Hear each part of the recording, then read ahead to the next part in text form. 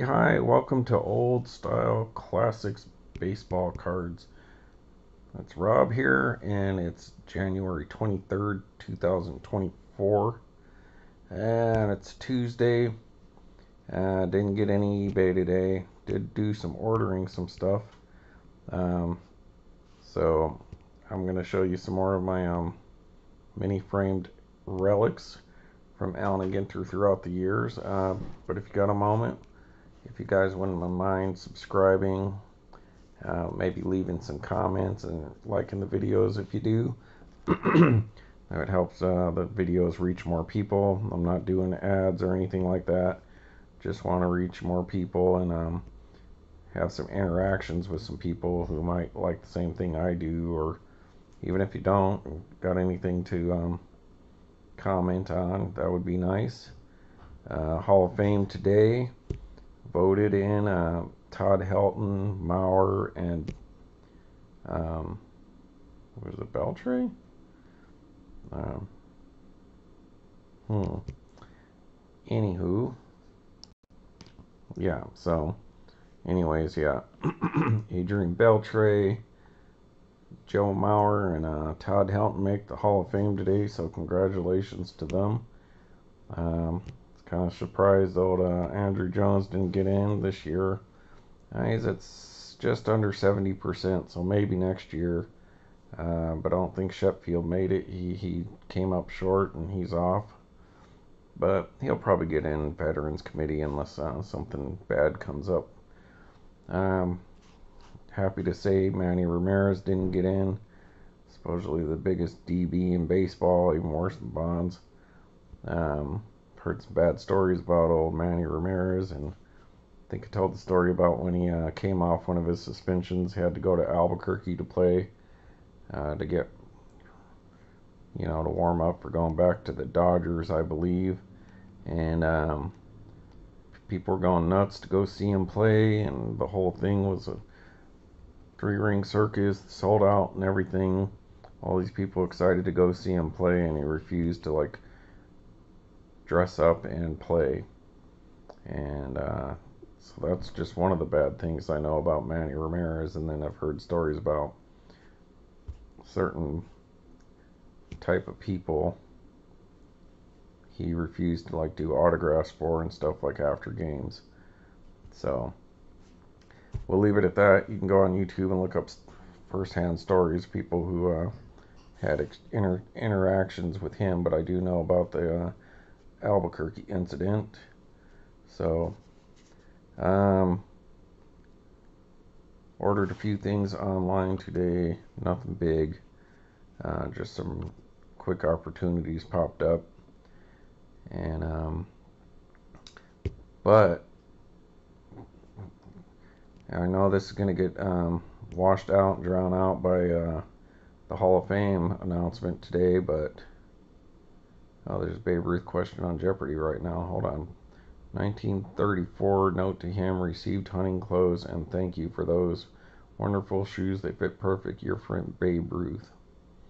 I don't know. It's about American business people. I guess the answer is LL Bean. So that's an interesting baseball question right there. But anyways, bad news today. Looks like Ryne Sandberg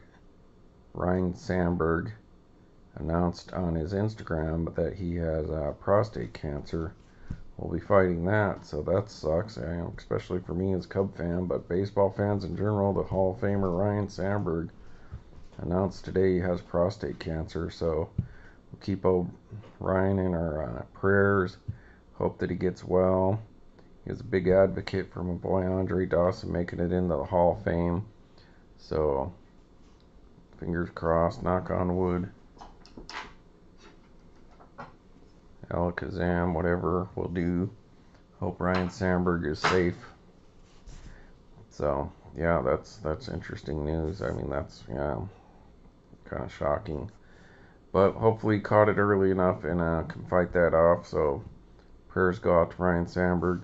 So anyways, I'm going to show you more of these Allen and Ginter mini frame relics that I got. And these are the ones that I showed the last 2 days, the first round.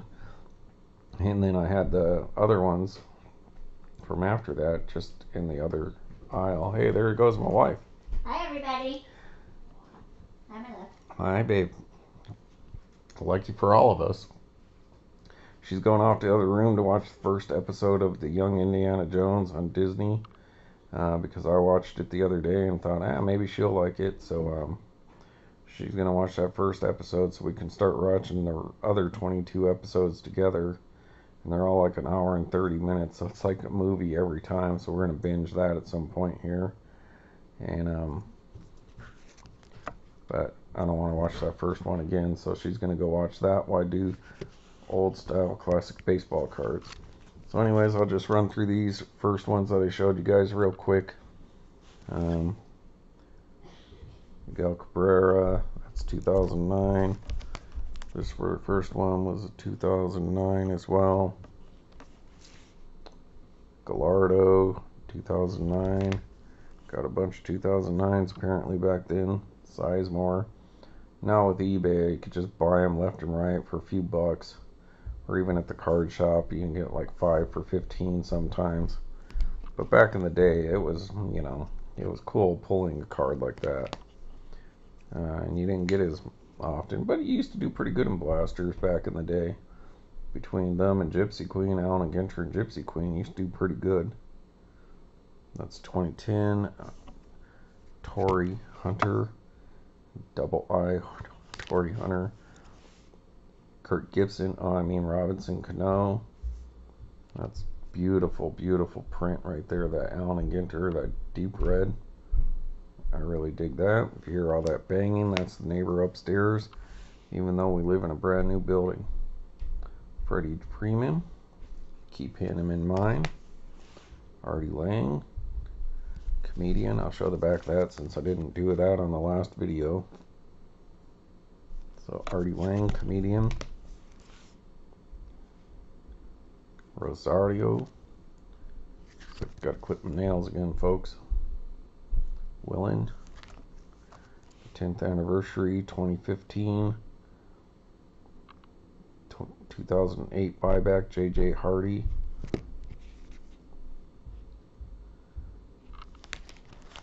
Old style classic baseball cards. Hey, I wonder where them boys are. I haven't heard from old George W. and Bill Clinton and them guys in a while. I guess it's because they haven't gotten any kind of cards they want to see recently. Wonder if they're still hanging out with the Engine Masters in a Roadkill Garage. Dolchek and Freiberger down there. Central California. It's been raining a lot, so they're probably back to mud bogging or something like that.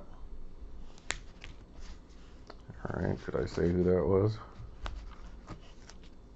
Miguel Cabrera again. Adrian Gonzalez. And a really nice John Lester pinstripe. 2016, the year the Cubs won the World Series, so that's great to have a card from the year that they actually did it. Alright, so just figured I'd show those for consistency, and I like them, so why not show them again, right? Alright, the next stack that we have, because I already showed you my 2023 hits. Maybe I can add those in later. But right now I'll stick with everything up to that point, I believe. I haven't gone through this other aisle yet. I still got a whole aisle in this 3-row card box. But there's another great one to get. Look at that. The Professor Greg Maddux, former Cub, 2018 Allen and Ginter, mini framed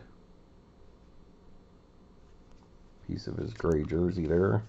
And if you've seen the 2023 one, I believe, that's the one where I got a piece of his bat relic. I thought that was super funny, getting a pitcher's bat as the relic.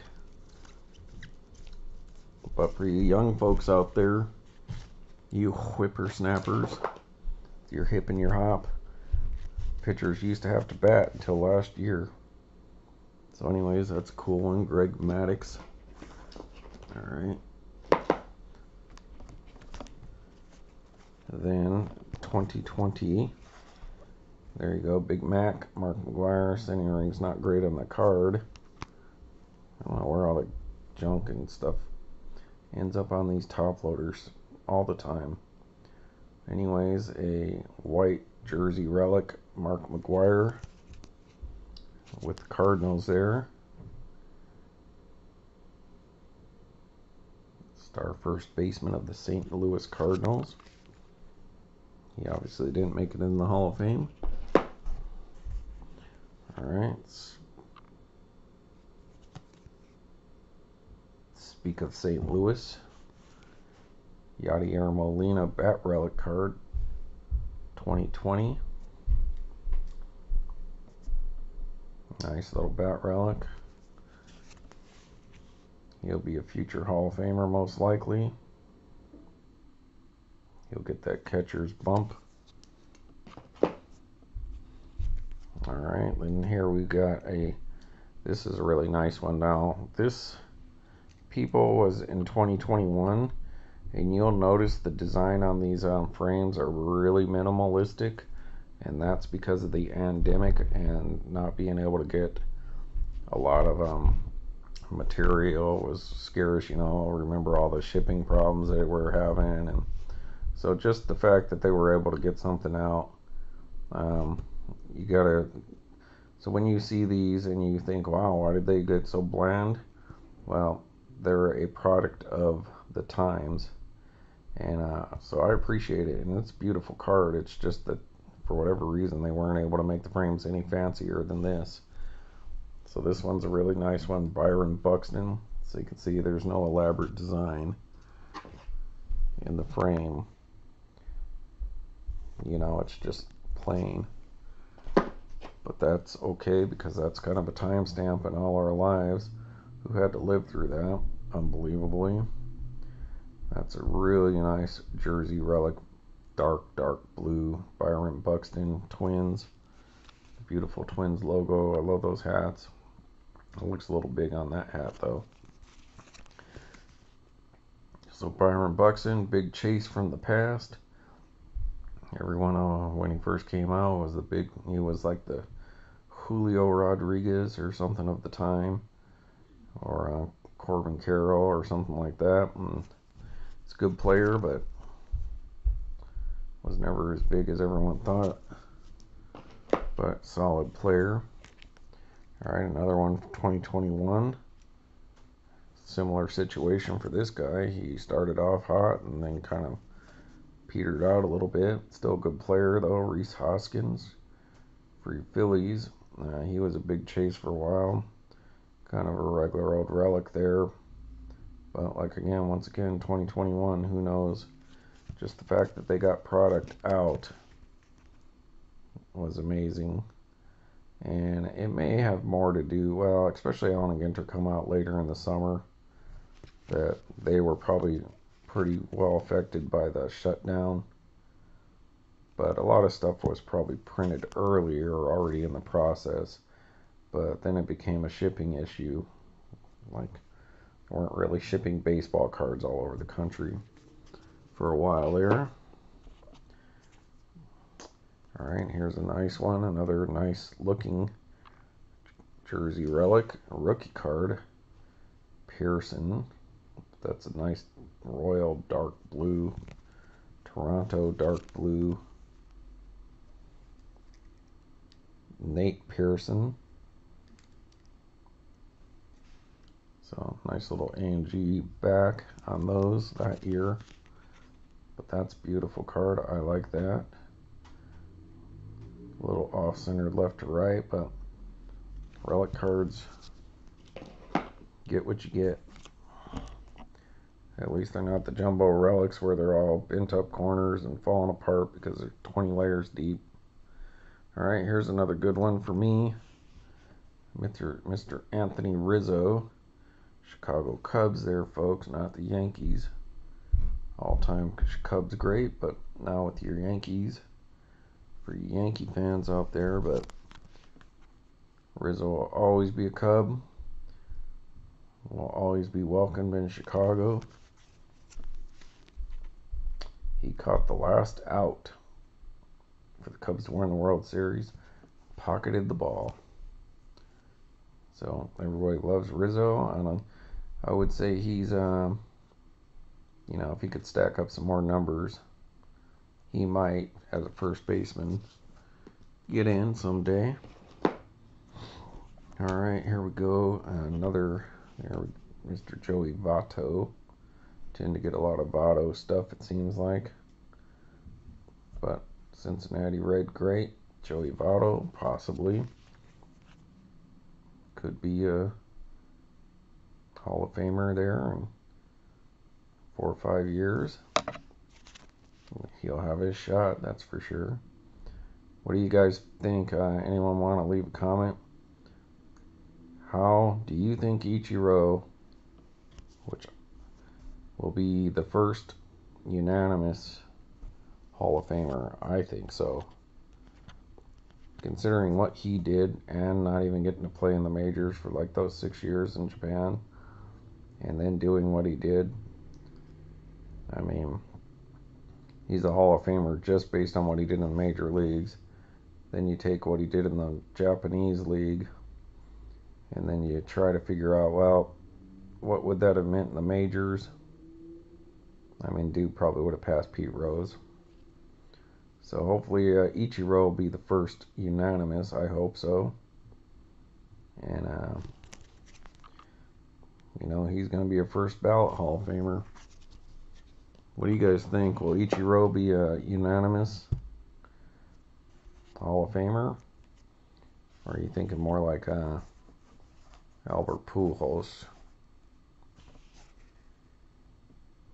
But Ichiro gets first bid, first chance. Alright, so there's Alex Bregman. So there's the guy from Albuquerque, New Mexico. Went to El Dorado High School. Just our high school's rival team. I went to Manzano. El Dorado was on just down the road about 4 or 5 miles. Off the same street, basically. Actually used to live right next to El Dorado, probably when he was playing high school ball. No, maybe not that. Yeah, he's not that old. But you remember I used to live next to the high school there at Montgomery and Wantabo, just off that a little ways up. And it was like a certain day every week the band would be out there practicing, and it was just all doom, doom, doom, doom, doom, doom, doom, doom, doom, doom, doom. Doom, doom, doom, doom, doom, doom, doom, doom. And it would go on for like an hour, and it used to drive me nuts. And I went to summer school at El Dorado one time because I needed to get some classes so I could graduate on time. And I actually flunked a class in summer school. Can you believe that? It was like science or something like that, chemistry. I just didn't care. But then I did when the regular school year started. Went to school from like 7 in the morning till like 9 o'clock at night. Was able to graduate on time. So don't put yourself through that, folks. It's funny what you can do when you're under pressure, though. You ain't got time to screw around. You can just focus. Alright, there's Mr. Alex Bregman of their Houston Astros. My boy George Herbert Walker Bush. Big Houston Astros fan. Big Houston Astros fan. But not a fan of how they won it all. Can't say that I find it prudent. I think that's what old George would say. Alright, I told you guys to keep your eyes peeled on the Freddie Freeman stuff. So there's another Freddie Freeman. That's a really nice one with red. Dark red. And that matches that 2022 red frame, really nice. That's a beautiful card. Centering looks pretty darn good, mostly.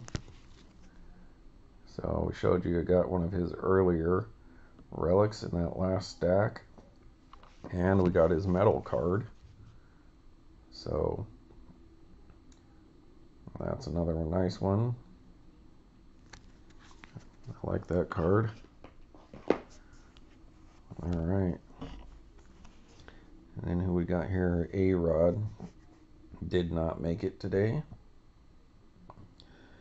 Would he get like 12, 13% of the vote or 20 or something like that? It's cool though. Nice to have an ARod relic. He's a good player, but all the money he made and as good as he was, and then get busted for what he did, and so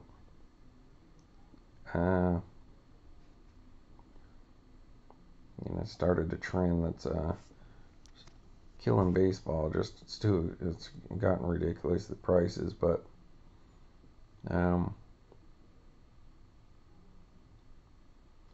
maybe he'll hurt his feelings not being in the Hall of Fame, but his pocket's not going to be hurt.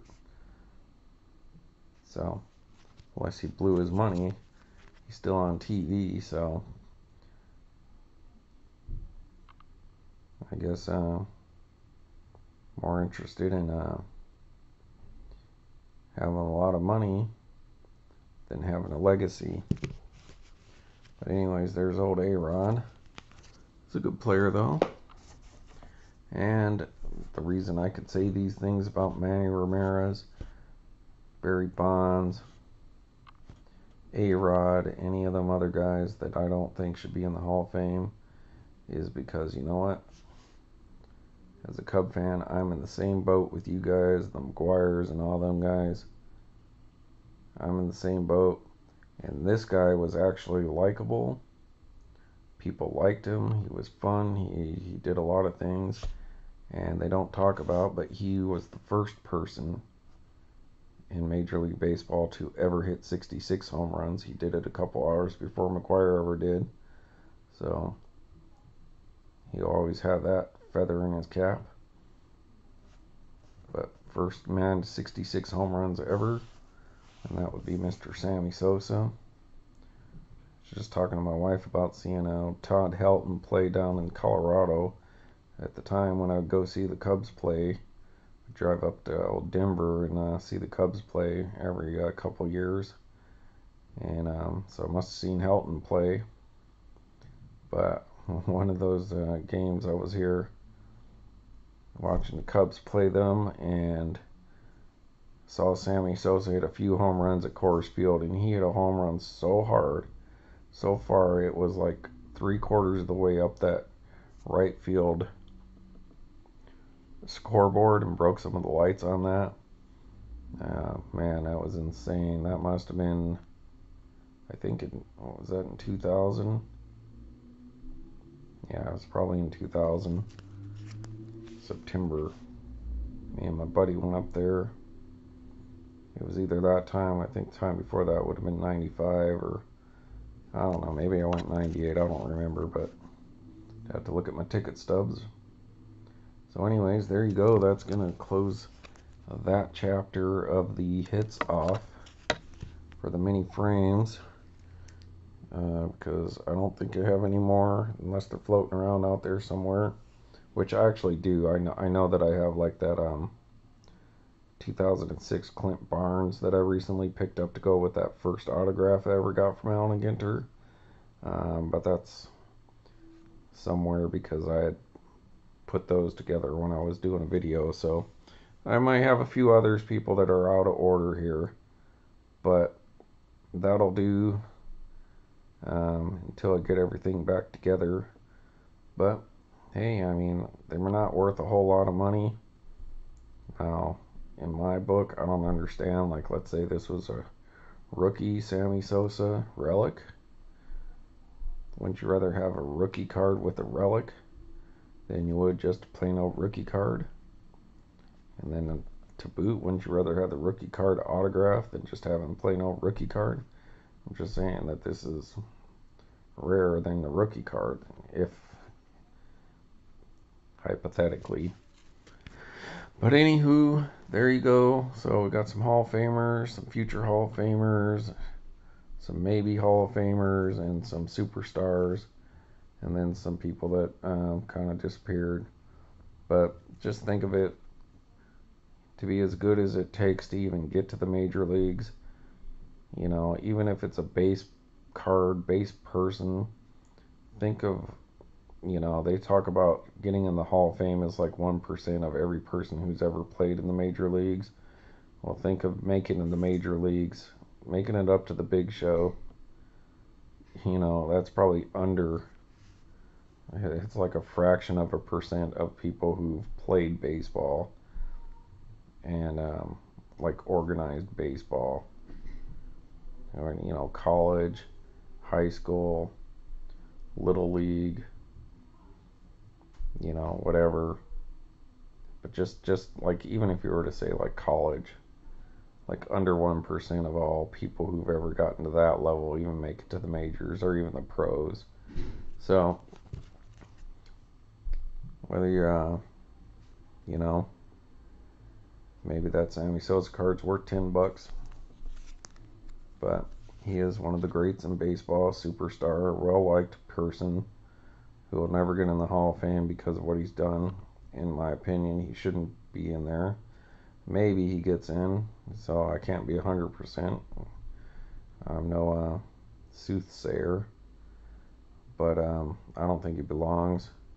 He made his money, he's got his fame, he's got his fortune, and he's likable. There's nothing to dislike about him other than the fact that he most likely cheated pretty good. So, but nevertheless, it's still a cool card.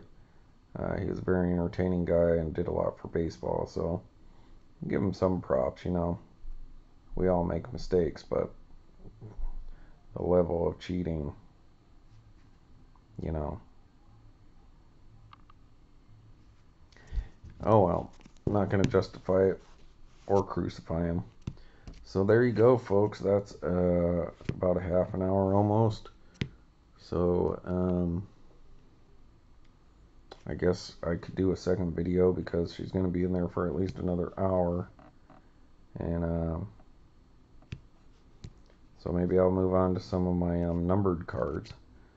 So maybe we'll get to some chrome stuff.